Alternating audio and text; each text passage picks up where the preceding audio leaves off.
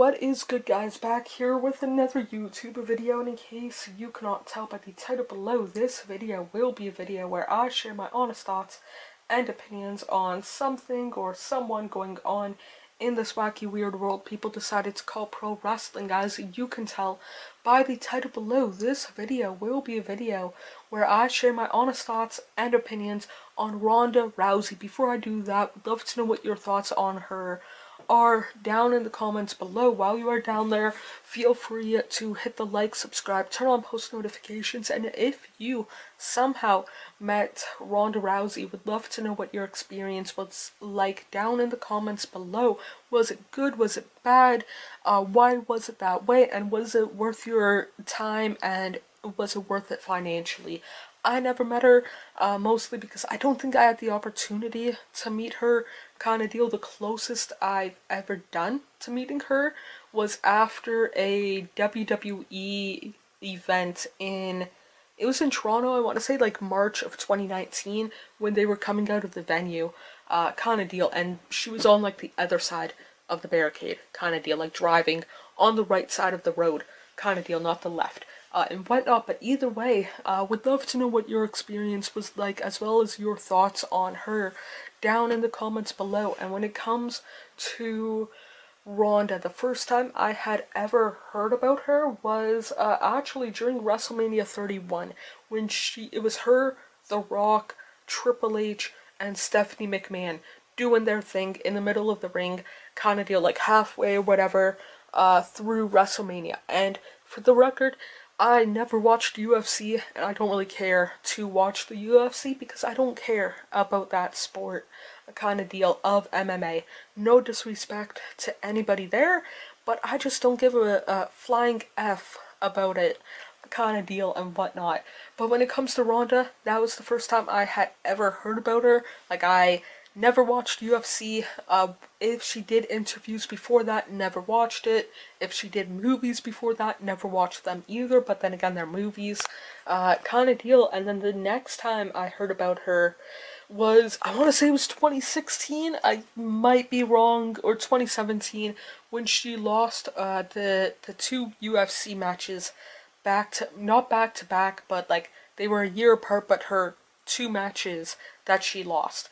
And I remember people freaking the F out because of that, for whatever reason. Again, I don't really care about the UFC, so I didn't really care who won, who lost, kind of deal and whatnot.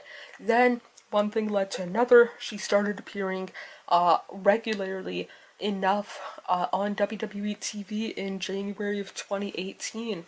And for myself personally, because of my no, I cared zero. Like, if I could care less about UFC, I would, kind of deal. So therefore, I didn't really care about Ronda. So when she came, like I said, January of 2018, after the women's Royal Rumble match that year, I want to say it was in Philly or Pittsburgh, somewhere in the state of Pennsylvania, because that was the Rumble pay-per-view where Adam Cole wrestled in the match, along with Andrade, if I remember right.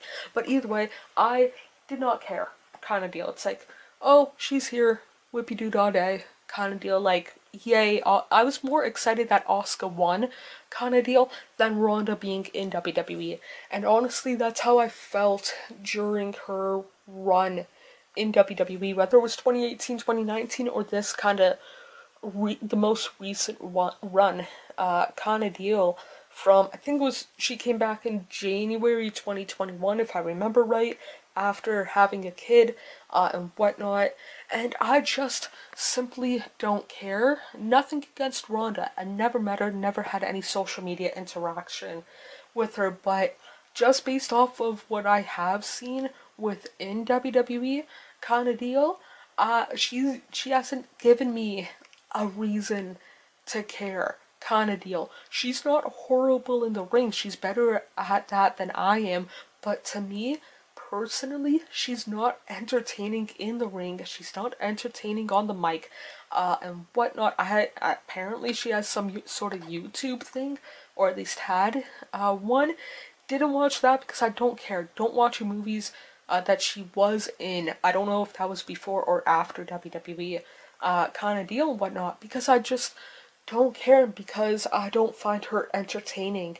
And there's are some wrestlers that, whether they're within WWE or AEW or New Japan or the independent scene kind of deal, that might not be good in the ring or good on the mic, but they're entertaining at either one of them.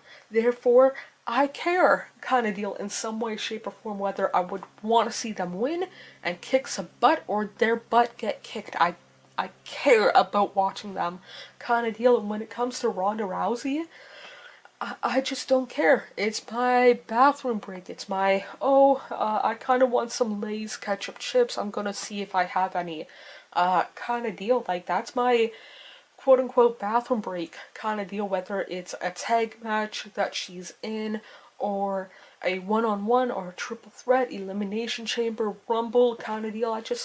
When she's on my TV, I just flat out don't care kind of deal, because from what I've seen in that year and a bit run from like January of 18 to April of 19 to January of 2021 up until now, or 2022 whenever she won the Rumble, kind of deal, 2022 I guess it would be, I haven't seen anything that she has given out that made me care kind of deal. No promos off the top of my head. Yeah, she was a part of the WrestleMania 35 main event, but I cared way more, like a gazillion times more, about Charlotte, which is saying something, and a gazillion times more than that about Becky, kind of deal and whatnot. But yeah, that's pretty much it. Not, like, again, I never met her. Would I want to meet her? If I do, cool. If I don't, cool. If that makes any sort of sense. She is not, for myself personally, whatever her prices are for Comic-Con, if she ever does that, or an Access or the equivalent, for me personally, unless it's a general admission, or if it's $1 for a professional photo and $1 for an autograph, then I would consider it kind of deal. Like general admission being free, and if I had a VIP kind of deal to meet somebody, then I would consider it. Anything outside of that, for myself personally, it's not worth it, because I just don't really care kind of deal and whatnot. But either way, that's it for this video. Feel free to hit the like, subscribe, turn on post notification. Of course, you don't have to if you don't want to, but it would mean a lot to myself if you did. More importantly, hope you guys are doing okay mentally, emotionally, and physically. The world that we tend to make up is nothing but a fantasy until you wake up. I feel like I'm just lying to myself, yeah. Cause I just crossed the line like I'm playing offside. I do it how I want and I'ma do it till I die. I feel like I'm just lying to myself, but it's